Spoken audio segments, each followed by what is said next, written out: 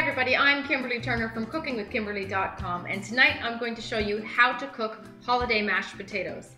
Now I have about 10 potatoes of varying sizes from small to very large, and that's pretty typical from a bag over here.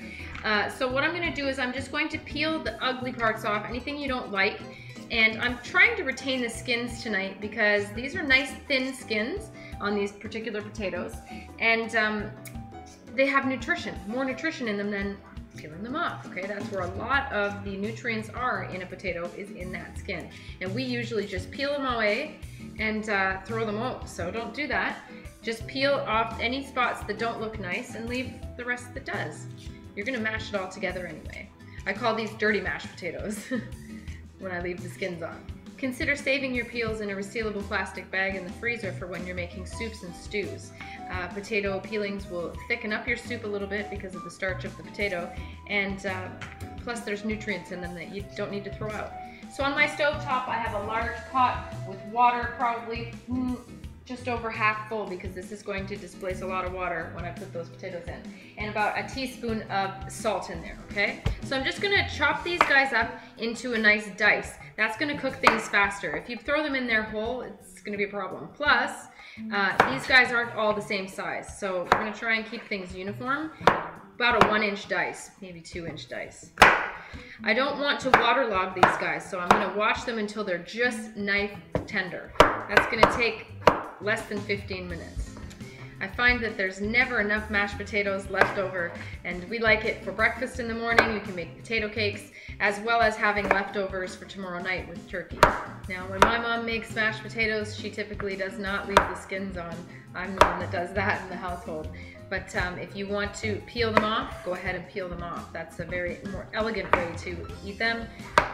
But if it's just, you know, family and you want to give them a healthy, nutritious, tasty dinner, you want to leave those skins on. That's my opinion. Now my water is nearly at a boil. I'm going to start putting these guys in.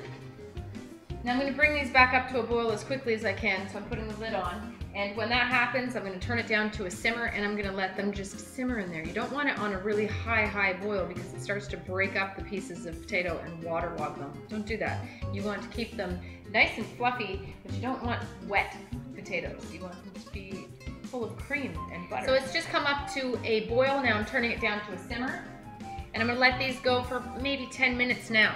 I'm going to check on them and make sure that they're knife tender. You're going to use a nice sharp knife, and they have a ways to go. So we'll see you in maybe 10 minutes. My potatoes are nearly knife tender, so I've picked some fresh parsley from my garden, and I'm just going to mince that. I love seeing the little flecks of green, especially at the holidays, in my potatoes.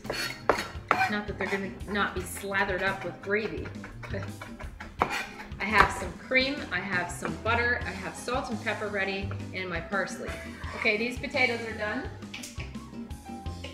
Now I'm just going to strain them. Then I like to put them right back into the pot that I boiled them in. It's already nice and hot. It's going to keep those potatoes hot, and it's going to help you melt your butter. I'm adding a generous amount of butter. It's the holidays, maybe a couple tablespoons worth at least. Now these potatoes are going to take quite a bit of salt and quite a bit of pepper, so go ahead and season generously. We're going to re-season after we taste, make sure everything is on point. In goes my parsley, and we're going to start with cream already. We're going to add at least 1/4 cup, maybe 1/3 cup. Let's see how that goes. And mash them up. You can whip these guys up if you want to, or you can just use your elbow grease. Now it's the holidays, and I like to add just a tiny grating of fresh nutmeg here. Just a hint. You don't want too much, it'll overpower. But just a little bit gives that je ne sais quoi that everyone loves.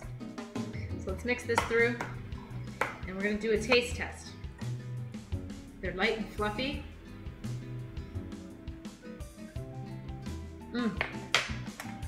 That's good. Boy. A little bit more salt. A tiny bit more butter. A tiny bit more cream.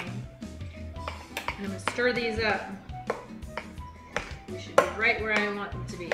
One more taste test.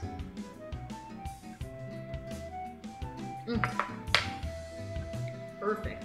Let me put them in a nice serving bowl. So just scoop them out, put them in a nice serving bowl, and serve them family style. Now that's a whole lot of mashed potatoes, but half of these will be gone tonight for sure. So there you have it, folks. There's your holiday mashed potatoes. You could have peeled them if you wanted to. You can add whatever kind of herbs you like to it.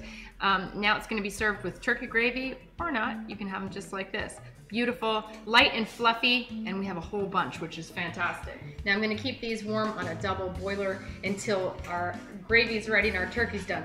So that's how you do it. That's how you cook holiday mashed potatoes. Easy peasy, all right? You can do it too. Follow me on Twitter at Cooking with Kim E with a capital E. Like the fan page at facebook.com/cookingwithkimberly. My shows are on ifood.tv/cookingwithkimberly, youtube.com/cookingwithkimberly, and you can find me syndicated on Roku. Come to my website at cookingwithkimberly.com and subscribe, interact with us, and let us know what's going down in your culinary world, all right? Be a champion in your kitchen and eat deliciously. Bye.